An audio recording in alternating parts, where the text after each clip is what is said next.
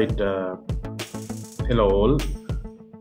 Today I'm going to teach you how to use CIVIL3D software with the data obtained from Total Station. So first of all, I will show you how the CIVIL3D Workspace look like. So this is the CIVIL3D interface. So this is the application menu. So here you can see some important features and tabs, just like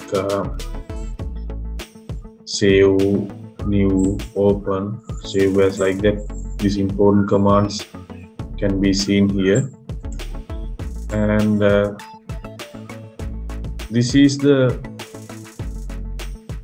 quick access toolbar. So here also you can see this new tab, and save option is there, and plot option is there. So this part from here to here is known as ribbon. So ribbon, at the top of the ribbon we have tabs like this: home tab, insert, annotate, modify, like that. Lot of tabs are there, and above the top of it we have web workspace. So now we are working in CIVIL3D Workspace. If we want, we can change it to drafting and annotation, that is AutoCAD, and 3D modeling, planning and analysis, right? So kind of interfaces. We'll switch it to AutoCAD interface. This is drafting and annotation. It is the AutoCAD workspace. So once you change it to the AutoCAD workspace, now you see your interface changes accordingly. So now I'm going to switch it back to the CIVIL3D Workspace. So this is the CIVIL3D Workspace.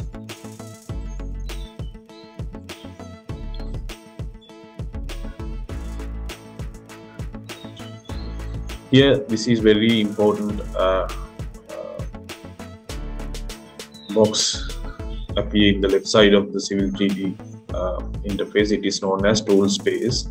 So here we have lots of tools that can be used for many things. So here we have points, alignments, and assembly tools, survey tools, and lots of tools are there. So this is known as tool space, and the tools here will appear in these tabs as well. Now you see, so this alignment is also here, and point tool is also appear in the ribbon. So this is known as the prospector. So now we are in the prospector tab of the tool space. So this is survey toolbox, right, like that. So this is the prospector tab. So now we need to import the files obtained from data file, raw data imported from Total Station to the CIVIL3D Workspace. Before that, we will see how these point files appear when we open it using Notepad or WordPad. So I will show you some files. So now this is one of the examples.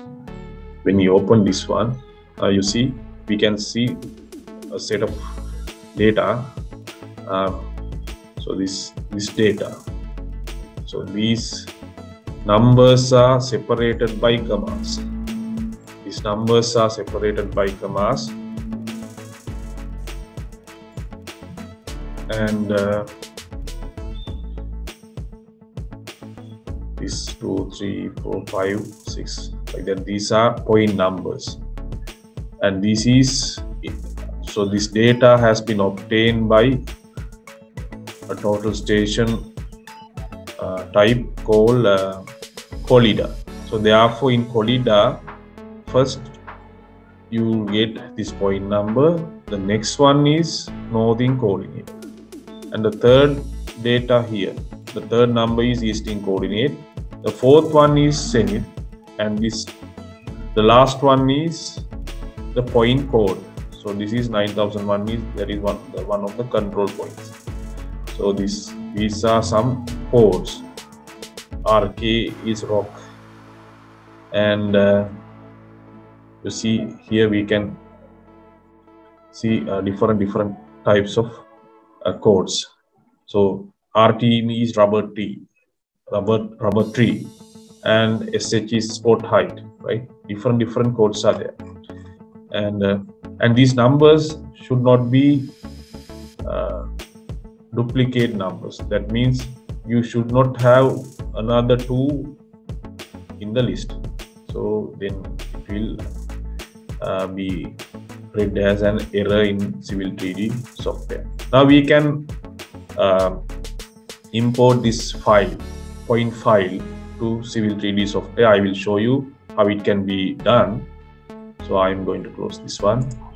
Now I will show you how to open it. So here in the prospector tab, we have points tool. So we can click on this point tools and select it and right click on it. Then here we can click on create tab.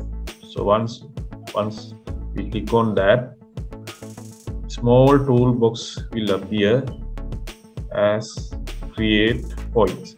So here we have different options: miscellaneous, points, intersections, like that. You can keep your mouse point and see the description of all these tabs.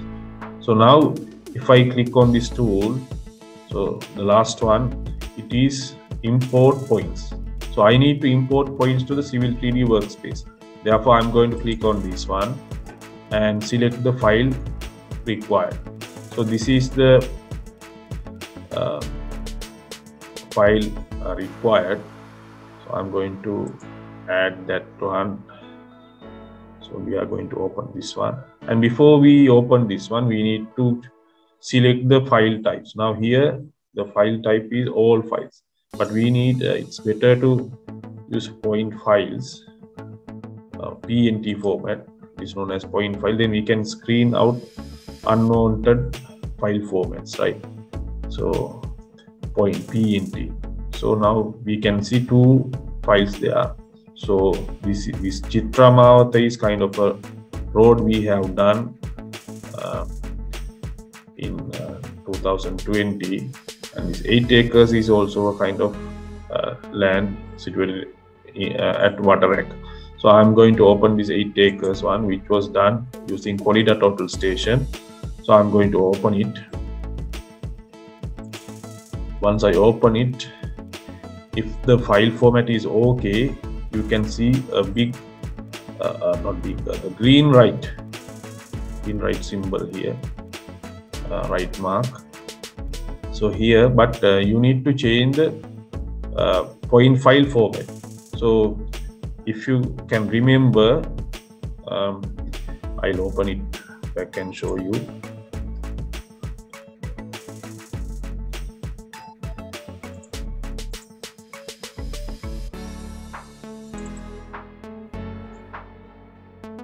If you open this point file, you can see we have point number first, then northern coordinate, eastern coordinate, zenith coordinate, and description, right? But if you have obtained this data from Sokia or Topcon Total Station, so this sequence is different, right?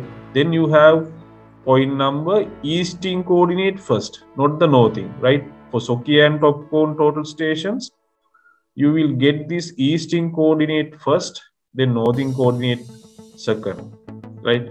So here in Colida Total Station, we have northern first, and easting circle, right? So now we are going to use that format, right? So we are going to use point number, nothing, easting, zenith, and description, and but they are at the same time they are separated by commas, so comma delimited. So we are going to select this point file format, right?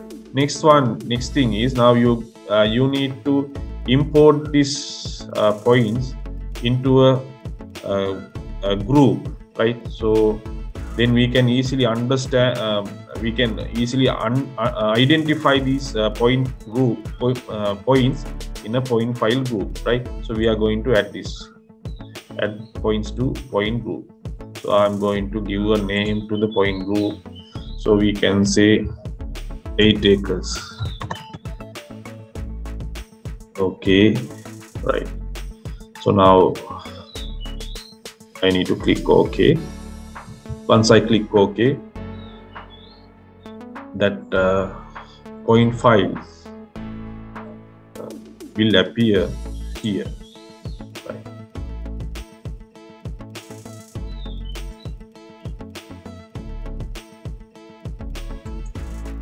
There's a small error message. Anyway,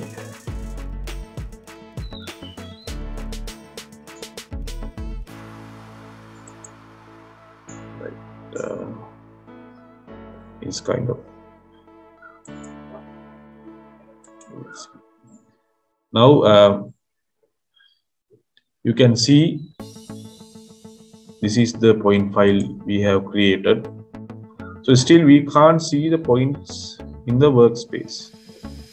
So for that we can go to this navigation bar and click on zoom extend. Once we click zoom extend, all the point files will appear like this. Now you see, this is very congested. Now you can't identify any detail here. Then we need to change the format, change the properties of these points, right? So now we have created this point file, so that is 8 acres. I can right click on that point group. So go to properties. Once I click on properties, now I can see in the information tab, you can see the name of the point group. And then the description, there is no description, and point style. Now you see it is basic, so we can keep it as it is. Then here we can go to edit current selection. So we can, we have selected this 8 acres file, so we can edit that current selection. So this is, we are going to edit this one. So we'll see that what are the features that we can edit there. So information is again basic. The marker, now you see the marker, this is the marker. The marker is the cross, this one. And now I'm going to adjust the size of it. So 2.5 millimeters is too big, so I'm going to make it 0.25 millimeters, 0.25 millimeters. And I'm going to change the style as well. So I will pick this one, plus mark, right? Now I'm going to apply it to the drawing. Then OK, apply. So once I click apply, you can see, you will notice some changes in the drawing, but still it is congested. Therefore now we are going to think of editing this point label style. So I'm going to select, we need only description, because we don't need coordinates, we don't need elevation, we don't need point number. We can use only this description and edit it and do the designs we want, right?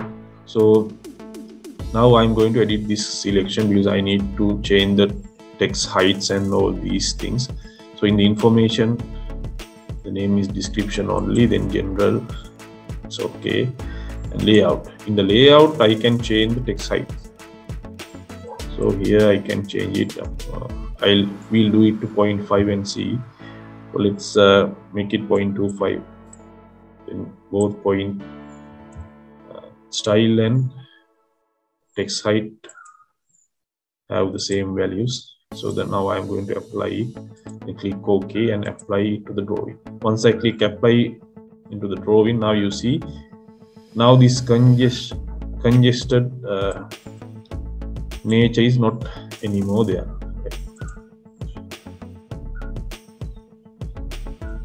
Now I can zoom it and zoom out. So using the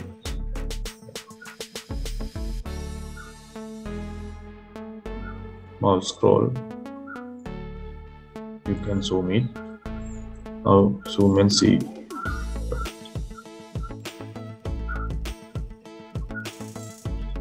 Now the next thing is, now we have created a point file. So I don't need this one anymore. Now we are going to put this point file to a surface. So I'll stop here. So in my next video, I will show you how we can put this point group into a surface. Okay. Thank you for listening to this small lecture. Thank you very much for watching this video. Coming up next, creating a surface using point data. Don't forget to subscribe this channel for more of the very latest videos.